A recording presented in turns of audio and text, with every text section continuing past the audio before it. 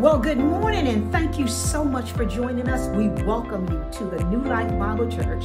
We are located at 1420 Hope Loop Road in Fayetteville, North Carolina, where our pastors are Alan S. McLaughlin and First Lady Norma McLaughlin. We thank you so much for joining us this morning. We thank you and we pray that what you hear this morning will be an encouragement to you and that you will take it and allow God to use it in your life daily. So give us a minute and we'll be right back with you. Well, good to see you again. This morning, we're going to go right into our message. And the message is talking about love. Love. We're all looking for love in some form or another. We're all looking for it. God created a craving in us to love. And if he created it, then it is good. But I've been a little bit saddened and a little bit disturbed by what I've been seeing on the news. Not just the elections, but even the violence and the deep level of hatred. And it baffles me. It saddens me, and it shouldn't, because, you know, it's Satan's domain and he is doing what he does best, and that's evil. But still, it saddens me. And so I begin to think, if there is this deep level of hatred, is there a level of love that is even deeper? Absolutely. There's 4 different kinds of love, and I'll be right back to share those with you. Well, thank you for coming back and joining me again. There are 4 different types of love that I want to share with you real quickly. The first one is Eros. Now, Eros is a romantic kind of love. It is a love for the body. It's a state of the heart, and it is intimately related to sex. It's good and it is right, but usually it's not enough to sustain a relationship long-term in and of itself. And then the second one that we want to talk about is Phileo. That's a friendship kind of love. It's a love of the soul. It's what you feel toward people that you like, with the same interests, the same social graces, the same style. But Phileo is exclusive. It's natural. And it is conditional. And then you have that storge. That's the committed kind of love. But it's a familiar kind of love. It's a family love. It's dutiful. And it can be a hindrance sometimes. And it can actually pull you away from some things when it comes to family. And the last kind of love that I want to share with you is agape. Now, agape love, that's that parental love. That's that mature love. That's that sacrificial love. And the lexicon says it so beautifully. I like the way the lexicon says it. It says, to take pleasure in the thing. Agape loves only at the cost of the bearer. Agape puts the beloved first. It sacrifices pride. It sacrifices self-interest. It sacrifices your possessions for the beloved. You see, that's the kind of love that God has for us. That's the kind of love that inspired him to sacrifice his son, and then his son to obey and sacrifice himself on the cross. It's the kind of love that we're commanded to give one another. It's a love that is supreme. Obviously, all these loves work together, but only agape is free from error and is free from our humanity. You see, agape is the glue that holds all of these loves together. And it gives us wisdom and patience when all the others fail. First and foremost, agape love, I want to let you know, agape love is not predicated on a feeling, but it's predicated on a fact. That means that we're going to do a lot of things that we don't want to do, but we do it because it's the right thing to do. When Jesus died on the cross, before he was in the Garden of Gethsemane, he asked his Father to remove this cup from him 3 times. Remove it, remove it. Let this cup pass. He said, not my will, but yours. You see, sometimes the thing that is right may be downright difficult. A wise person once told me, Nicole, sometimes you're going to have to do the right thing and let your emotions catch up later. This morning, I want to encourage you, and I want to share with you the colors of love. God has shown us how much he loves us. If you were to look in the dictionary up the word love, you probably see a picture of Christ right next to it. He is the definition of love. So we're going to go right into our message. It's called The Colors of Love. How he wants us to respond.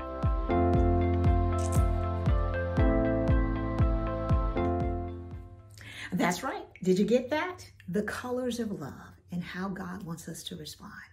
Our text is going to be coming from 1 John chapter 4. We're going to begin at the 7th and go through the 12th verse.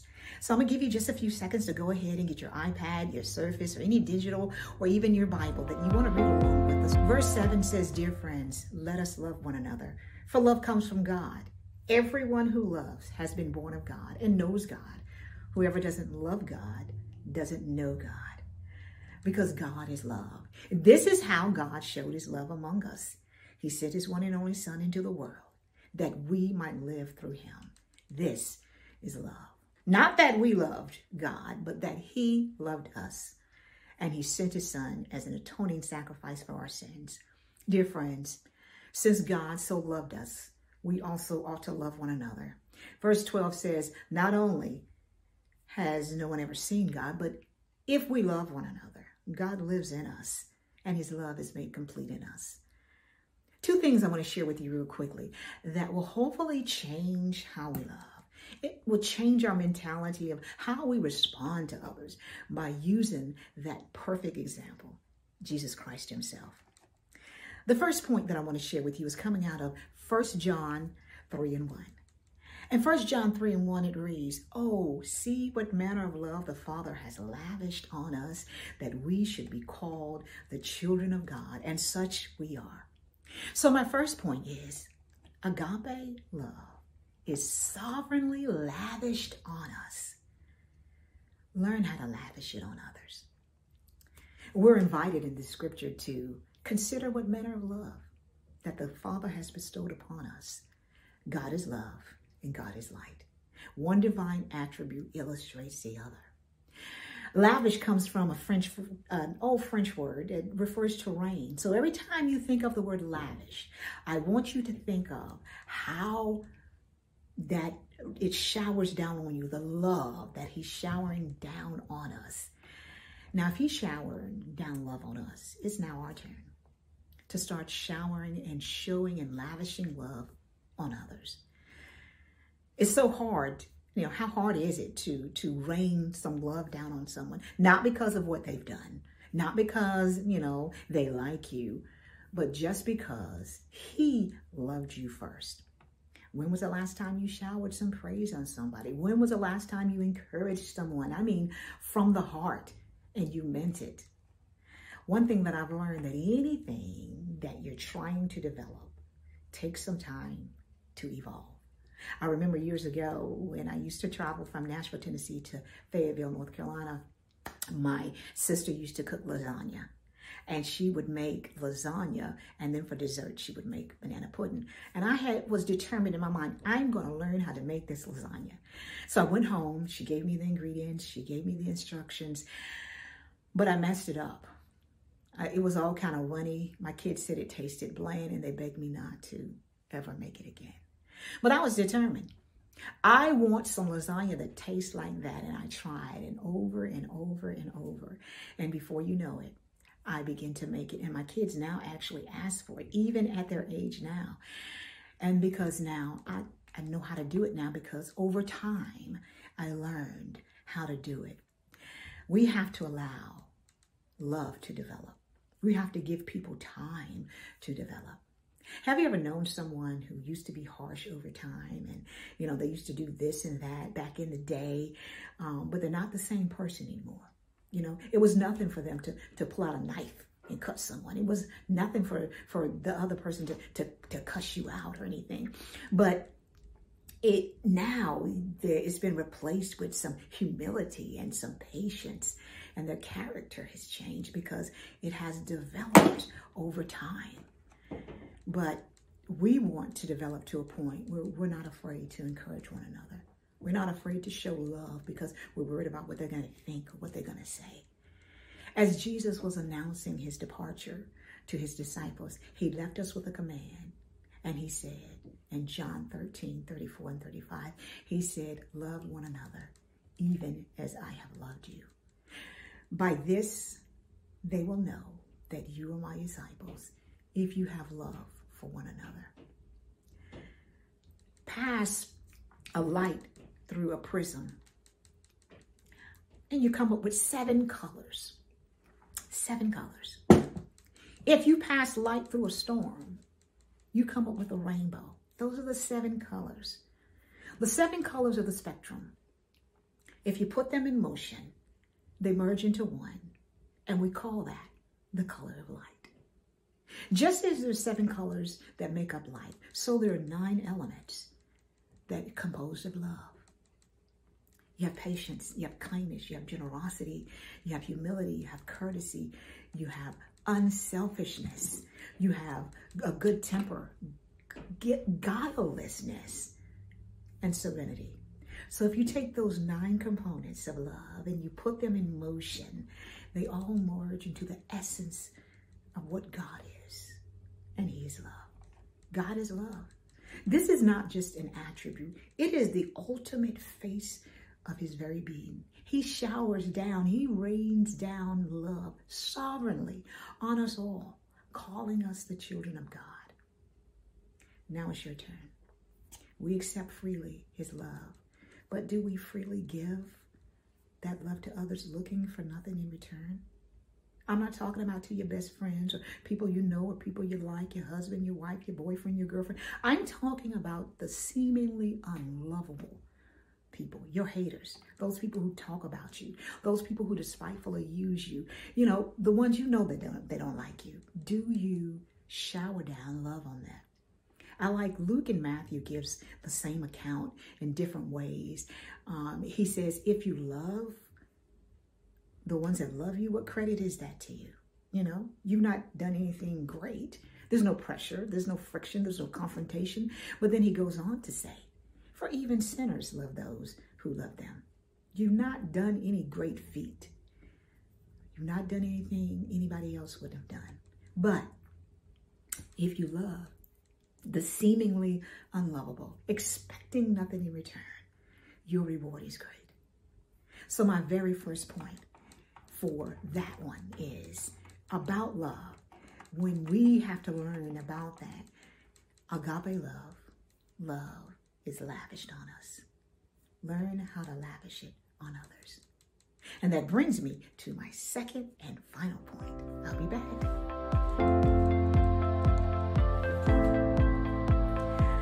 Point number two, when responding to others, you be the initiator. Coming from 1 John chapter 4, verse 19, it simply says, we love because He first loved us. Simply put, God is love. How can we not love one another? I like the example that Beth Moore gives, and I want to read that right quick. And she simply says, I'm a woman. There's nothing that you can do to make me not be a woman because I'm a woman. So even if you're mean to me, even if you hit me, even if you call me names, no matter what you do and no matter what you say, I'm still a woman. There's nothing that you can do to affect my womanhood because I'm a woman. Well, it's the same thing with God. There's nothing that we can do to affect the love of God because He's love. It is who He is. You can't do anything to Him to make Him less because as surely as I'm a woman, He is love. He cannot love less. He would have to be less God. He'd have to be less love. He can't change who He is. He's immutable. He changes not. Just let me do an example for you right quick. I have a prism here. It was given to me and I'm holding on to it. But let's just say I don't have it. My hands are empty. So in order for me to have it, you have got to give it to me first. So you're in possession of it, not me. So if you were to ask me for it, I can't give it to you because I don't have it. So why would you continue to ask me for something that I don't have the ability to give? Some people haven't developed that love yet.